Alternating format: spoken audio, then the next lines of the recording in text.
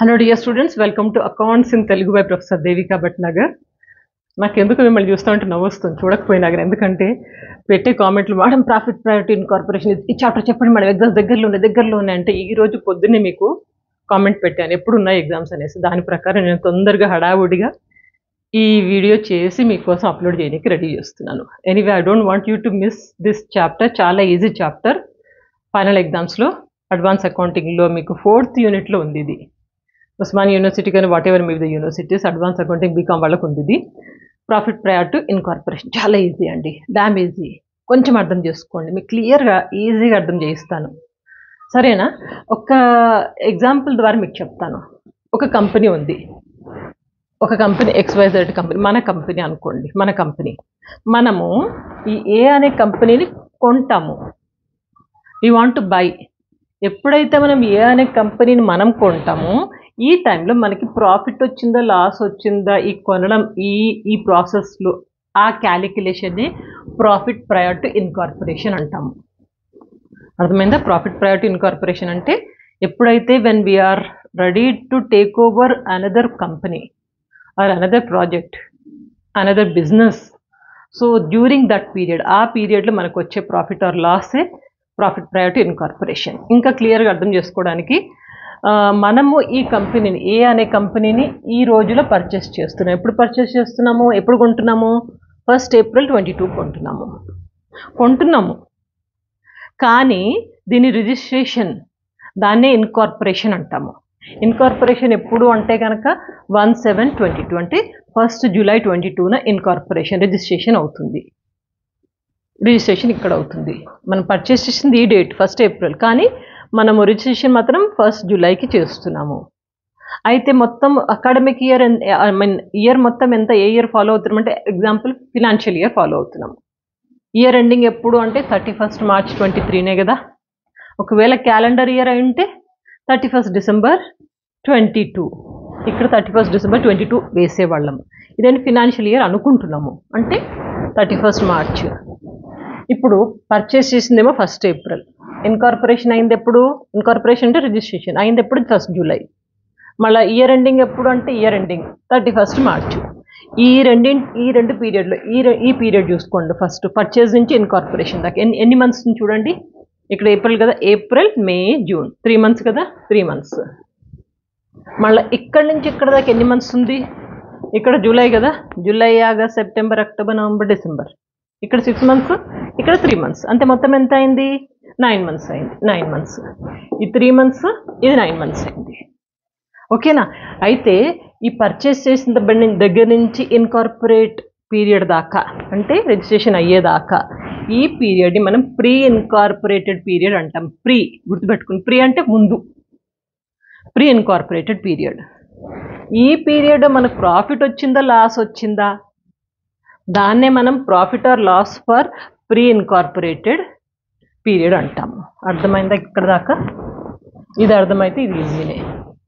ఇదేంటి, ఇన్కార్పొరేట్ అయినాక అంటే రిజిస్ట్రేషన్ అయినాక ఇయర్ ఎండింగ్ వరకు ఎన్ని మంత్స్ ఉంది? 9 months. ఈ 9 months మనము పోస్ట్ ఇన్కార్పొరేటెడ్ అంటే ఆఫ్టర్ ఇన్కార్పొరేటెడ్, ఆఫ్టర్ రిజిస్ట్రేషన్, ఈ పీరియడ్, ఈ 9 monthsని పోస్ట్ ఇన్కార్పొరేటెడ్ పీరియడ్ అంటాము. మనకి ఈ పీరియడ్లో ప్రాఫిట్ వచ్చినా లాస్ వచ్చినా దాన్ని మనం profit or loss for post incorporated period, profit or loss for pre incorporated period, profit or loss for post incorporated period. అర్థమైందా ఈ కాన్సెప్ట్? అర్థమైతే మీకు ఈ సబ్జెక్ట్ అంటే ప్రాఫిట్ ప్రయర్ టు ఇన్కార్పొరేషన్ అంటే ఏంటి అంటే ఒక 2 sentences చెప్తాను.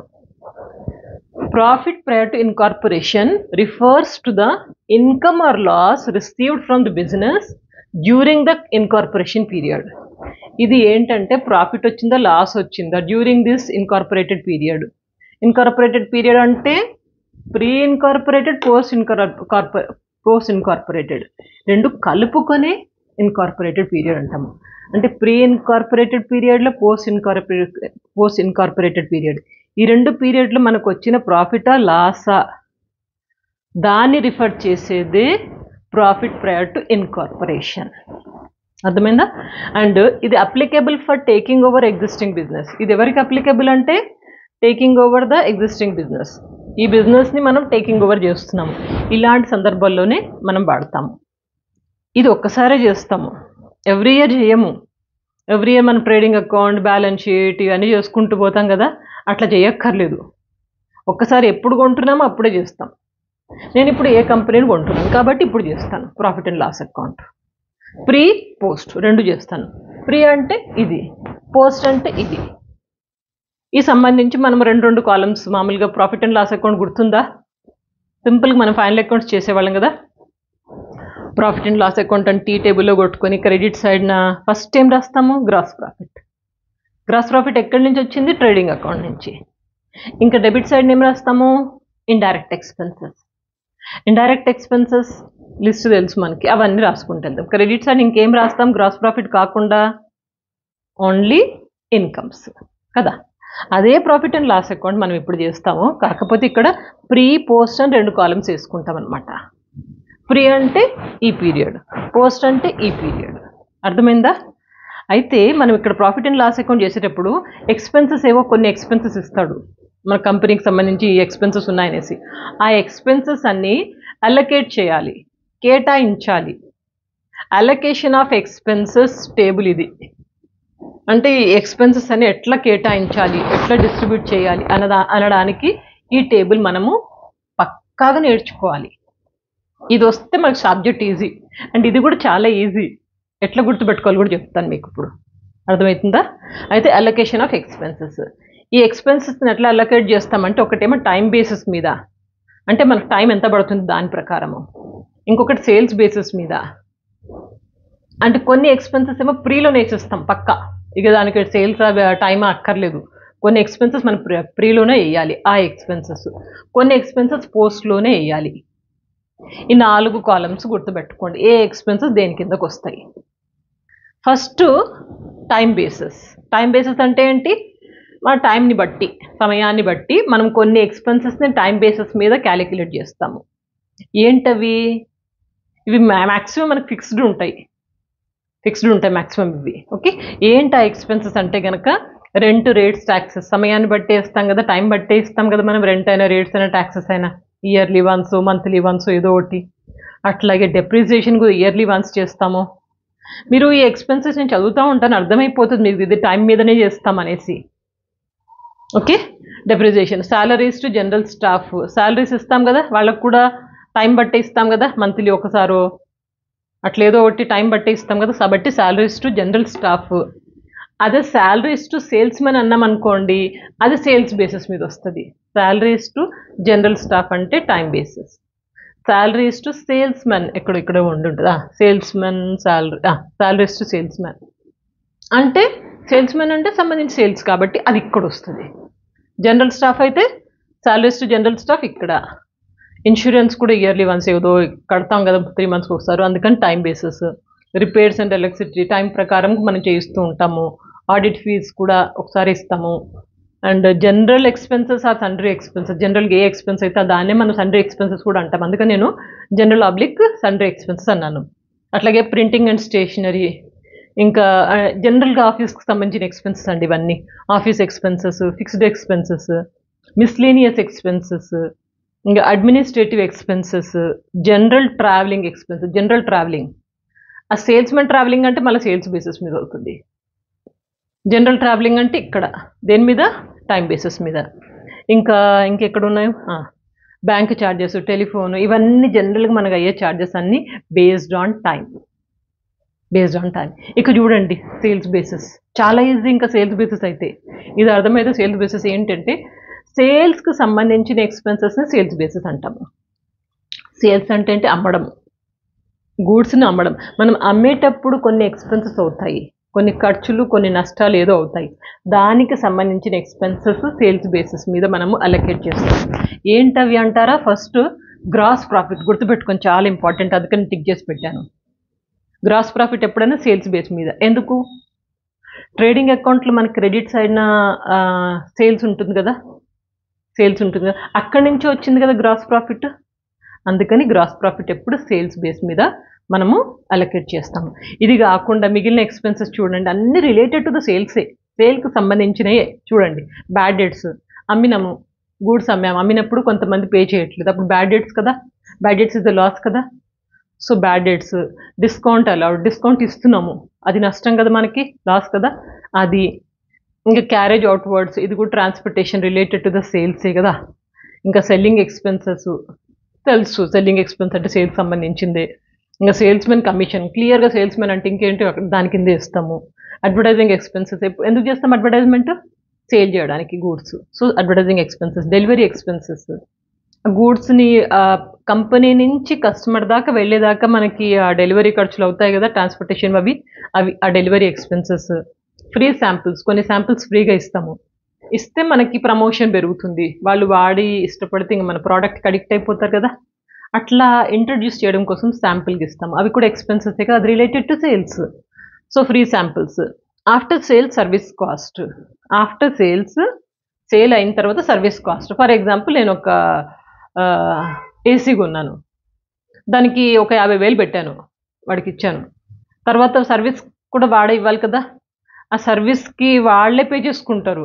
ఒక ఆయన వచ్చి మా ఇంటికి వచ్చి ఇన్స్టాల్ చేసిపోతాడు, అతనికి ఎంతో కొంత అమౌంట్ కంపెనీనే ఇస్తారు. అట్లాంటివి ఆఫ్టర్ సేల్స్ సర్వీస్ కాస్ట్. ఇంకా శాలరీస్ టు సేల్స్మెన్, ఇప్పుడే చెప్పాను, శాలరీస్ టు జనరల్ స్టాఫ్ అంటే అక్కడ, శాలరీస్ టు సేల్స్మెన్ అంటే ఇక్కడ.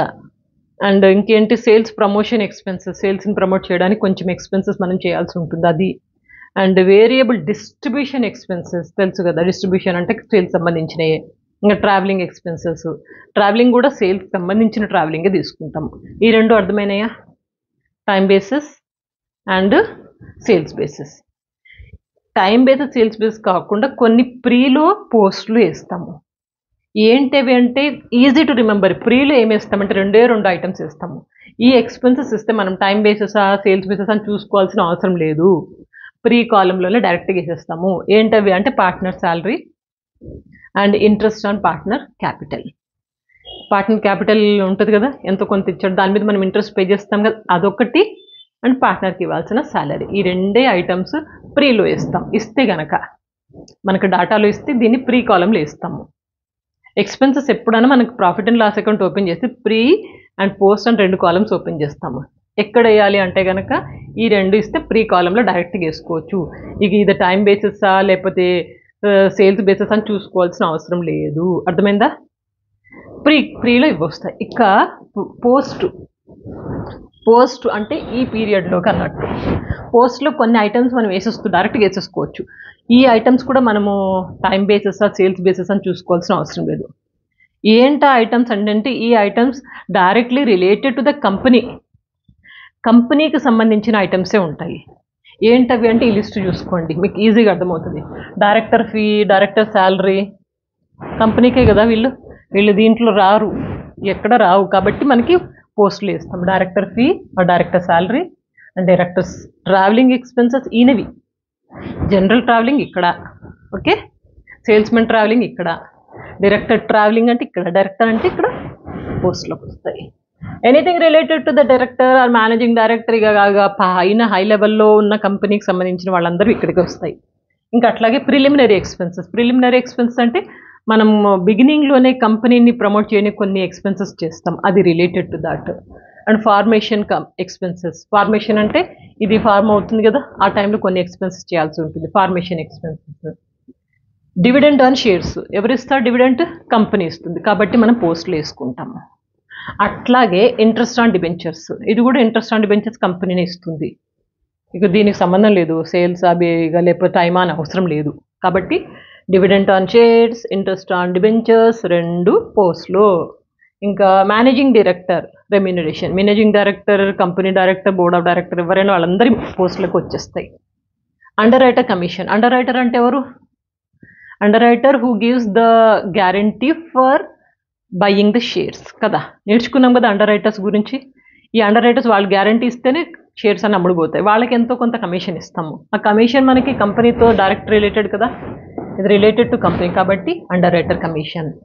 నెక్స్ట్ షేర్ ట్రాన్స్ఫర్ ఫీ, కొన్ని షేర్స్ మనం ఈ షేర్స్ నుంచి ఇంకో షేర్స్ కానీ ట్రాన్స్ఫర్ చేసుకుంటాము, అట్లా ట్రాన్స్ఫర్ చేసినప్పుడు కొంత ఫీ అవసరమవుతుంది, ఆ ఫీ కూడా దీంట్లోకి వస్తుంది. ఇవి పోస్ట్ అన్నమాట, అర్థమైందా. మీరు ఏం లేదండి, ఇది అర్థం చేసుకోండి ఏంటిది, ఓకే. కంపెనీ కొంటున్నాము, ఎప్పుడు ఇన్కార్పొరేట్ అయింది అంటే ఎప్పుడు రిజిస్టర్ అయింది, అండ్ ఇయర్ ఎండింగ్ ఏంటి. కొన్నప్పటి నుంచి ఇన్కార్పొరేట్ అయ్యేదాకా మనం ప్రీ అంటాము, ఇన్కార్పొరేట్ అయ్యాక ఇయర్ ఎండింగ్ దాకా పోస్ట్ అంటాము.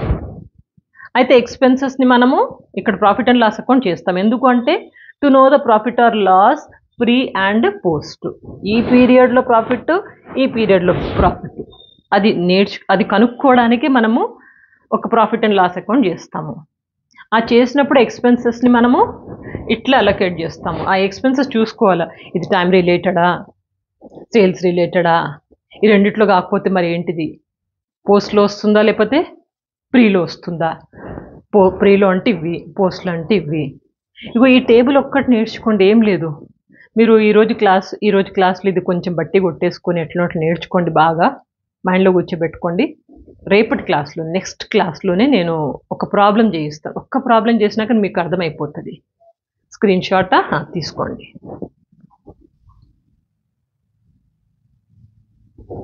ఏం లేదు, చాలా ఈజీ. అర్థమైంది కదా కాన్సెప్ట్ అయితే అర్థమైతే ప్రాబ్లమ్స్ కూడా ఈజీగా చేసేయచ్చు. బై ద వే, మన ఛానల్లో ఇంగ్లీష్ ఛానల్ కానీ తెలుగు ఛానల్ కానీ ప్లేలిస్ట్లు ఉన్నాయి, చెక్ చేసుకుని మీకు ఏం అవసరమో అవి వాడుకోండి. తప్పకుండా 10 మందికి షేర్ చేసుకోండి, ఓకేనా. మీకోసమే నేను హడావిడిగా ఇట్లా అరే పిల్లలు చదువుతారు అని చెప్పేసి టైం తీసుకొని ప్రిపేర్ అయ్యి మళ్ళీ ఇందులోంచి ఏం చెప్పాలి, మీకు ఇంట్రొడక్షన్ ఎలా ఉండాలి, మొత్తం నేను ప్లానింగ్ చేసుకొని లెక్చర్ మీ దగ్గర తీసుకొస్తున్నాను. నాట్ సో ఈజీ, మీకోసమే కదా. సో తప్పకుండా బాగా చదువుకోండి, మంచి మార్కులు తెచ్చుకోండి. నెక్స్ట్ క్లాస్లో ప్రాక్టికల్స్ చూద్దాం. Good luck.